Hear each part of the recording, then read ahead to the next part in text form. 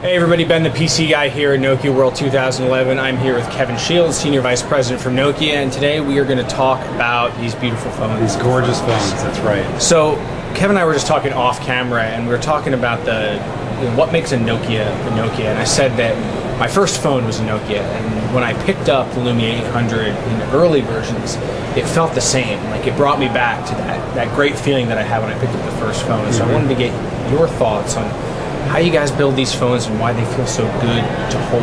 Right. Well, look, first of all, we put a ton of effort into materials. You'd be surprised at how much just raw human power we put into sourcing great materials. And you know, the Lumia 800 is a great example of this. This polycarbonate shell, you know, it's a pretty amazing material. When you hold it, you know, it really does. It almost feels like it's, you know, part of your skin. Yeah. It feels so good. Yeah. And that's a function of just really just insane focus on materials. And then from there, the construction and how you put it together, we like to say that the 800 in particular is an example of this extreme product making.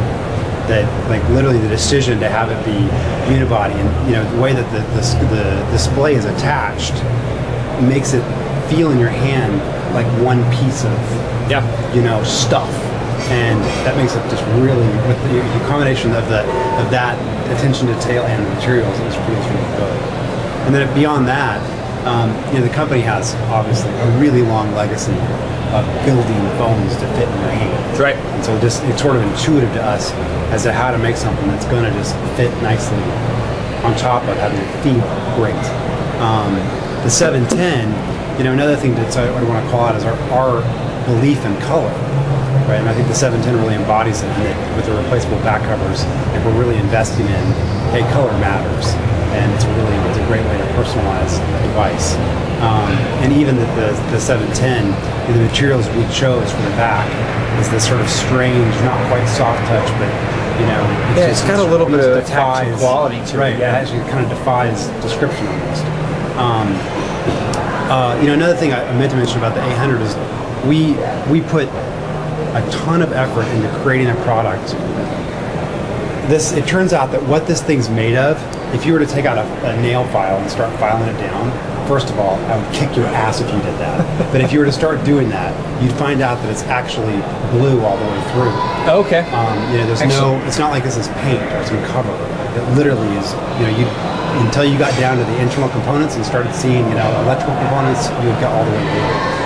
And it takes a ton of effort to do it that way. So just a couple of things to, you know, I read somewhere that it's the same polycarbonate that ice hockey helmets. Really? You're telling me that sounds right to me. I was going to say, I don't know if that's accurate or not, but it certainly sounds like it could be, because I know that, I mean, they're really come on, durable. man, quit beating my phone up. It's just a light table. I know it can take it. I know what you guys do for testing. I know that they're really, really well tested as well. Yes, so if you do drop it down the stairs or it falls off a table, it's gonna live. And the thing that I find most interesting about this polycarbonate is that plastics are weird materials. Like, it's so easy to make them feel cheap and chintzy. There's something that's flexible and it's going to fall apart. It's something that feels really good. And this is one of the few phones that I've ever held that's not, you know, milled aluminum or has milled steel or anything. It still feels great. That feels really, really good. Well, there's a reason, you know, there's a reason from a marketing speak perspective we call it polycarbonate, right? Because this isn't plastic. I mean, okay, fine. Technically, it might very well be. But the point is that it doesn't feel like it. Just to your point, is that, you know, this is a different material, and it's one you have to sort of pick up and feel to understand. Oh yeah, that's not plastic. That's something different. You know, so yeah. Yeah, and the thing that I really love, like, I love the 800. This is the one that I'm going to be carrying in my pocket as soon as I get my hands on one. But I was really impressed by, and I just had a chance to see the 710, you know, just a little bit before the keynote, and it's really, I mean, you know, even though it's a lower cost device, it still feels just as good. Yeah, it feels really, really great. Yeah. You know, the thing I said in my keynote was that the term we used for it was purposefully designed. You know, and it nails it, right? It's sort of no nonsense. It really, you know, you hold to like, oh yeah, this thing does what it's supposed to do really well, right? It's like, yeah, it's purposely designed. And yet there's this technology that Nokia developed called clear black, that really makes the screen just leap out. The color's really bright because the blacks are a true black. If you set this next to a different, another phone, you'll see, wow, that's black, and this one's sort of red. And we put that technology both in this one and the Lumia 800. And that sort of attention to detail screams out in the 710 as well. Really noticed it on the black 800. I mean, the screen just so blends into the whole thing. I mean, when it's sitting there off, it's just like this obsidian slab on the table. It's really neat. It's cool. What I love about all these phones, I said this to Jo yesterday when I was talking to her, was there's this quote from Jay Mays, who's the chief designer for Ford, I love. He said, anybody can make a toaster that toasts. It's very difficult to make a toaster something that you covet.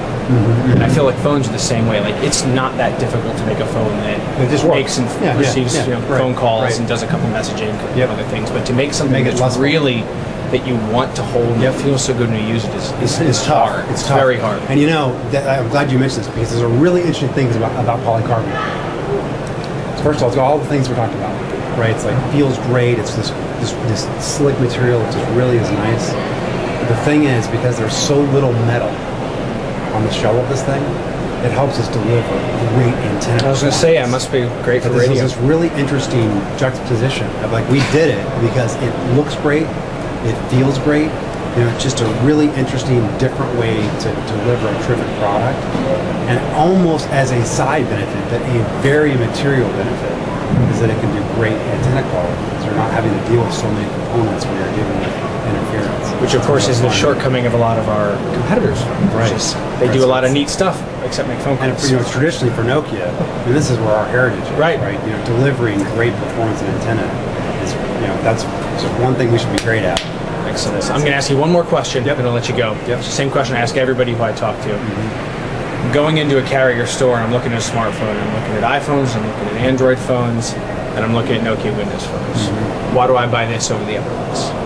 Because when you turn this thing on, the information you care about is right in front of you. That's fair enough. That's it. That's exactly right. It's my favorite thing about Windows Phone. Icons that are doing nothing for you, right? Not to mention that you have to install 15 different things to get this experience. Like, quite literally, on like a lot of Android phones, like, you literally have to install 7 different apps to get the experience that is in Windows Phone. You don't have to install Facebook and install Twitter.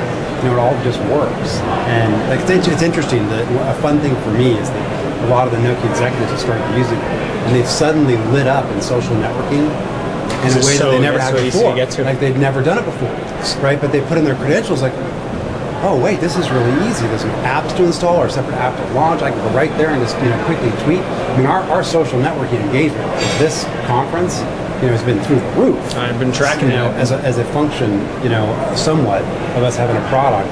It's just so puts it right there in front of you. Right. So that's the simple answer. Completely with you. Kevin, thank you so much for showing us all this stuff and giving us kind of an inside look at how they are built.